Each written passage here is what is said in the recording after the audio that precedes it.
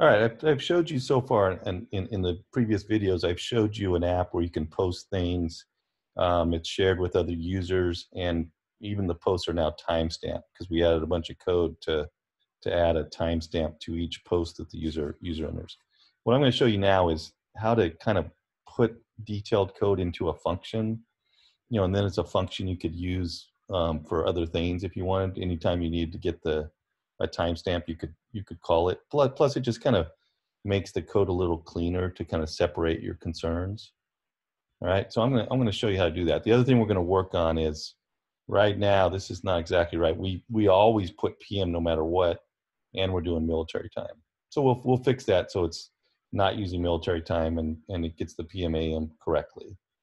Okay, so I'm just gonna scroll down a little bit, and what I want to do is add a new function.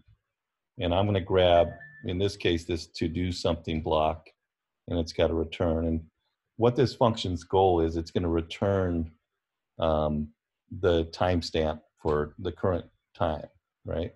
So I'm going to grab this guy, and I'm just going to call this function get timestamp. Okay, and what I really need to do is kind of grab all this stuff. So I'm gonna grab all this stuff and bring it over here. Okay, and but really on my insertion I need to go replace that with just the join again. So I'm gonna grab the join, and I'm gonna join whatever the user enters. And now that I've created this function, I'm gonna fix it. But now that I've created the function, there's this little block that calls it. And basically what I use it, I've created a new block, right? That's what a function lets you do. And I can then use this block anywhere I need it. So I'm just gonna stick this in. And so now kind of conceptually, our posts are whatever the user enters plus the timestamp.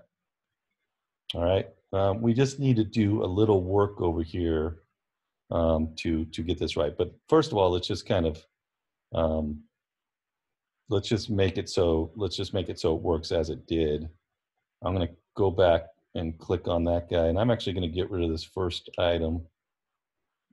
And it's a little hard. I've got to take those out and then bring the other ones in. And cool, that's kind of what I wanted to do. So right now, when I call get timestamp, it's going to call this function and it's going to return all this stuff. All right, and if I go over to my tablet and enter something, I don't know, ice cream, man, okay, and I post it, and there it is. So it's still doing exactly what we were doing before. Okay, and but we've made our code a little bit cleaner by using this function. Okay, and just real briefly, functions can either just do some stuff, or they can do some stuff and also return a value. All right, I just want to do add a little more detail, and like I said, what I want to do is handle this PM correctly and get rid of the military time. All right, so essentially, we'll just keep it simple. But if the hour is larger than 12, then we're going to want to subtract 12 from it. Okay, so what I'm going to do is just create a new variable, just a regular app variable, and I'm going to call it hour, and I'm just going to set it to 0. It doesn't matter what I set it to start. But inside this code, I'm going to change hour, and I'm going to use an if statement. So I'm going to grab an if statement. And what I'm going to ask if hour is greater than 12. And so first, let me grab a logic block.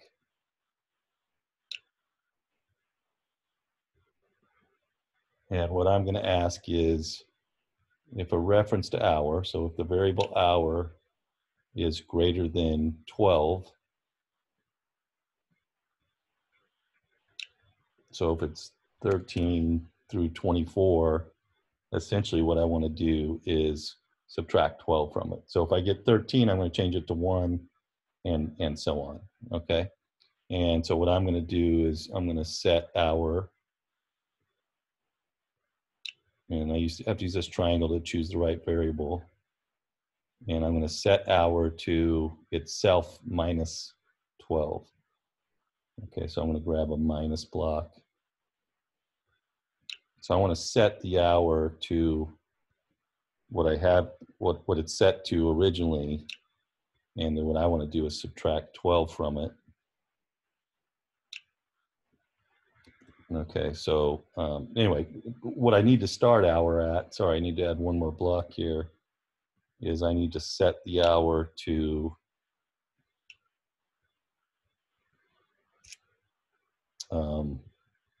this current hour here. So whatever the current hour is, I'm going to put that into my variable hour, and then I'm going to mess with that variable to get it how I want.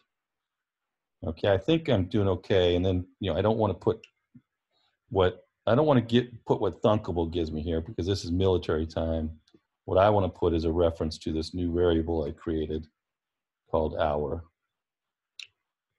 Okay, so I'm just doing some detailed work. I can put it all within this function instead of dirtying this code to submit something, and it's all called get timestamp.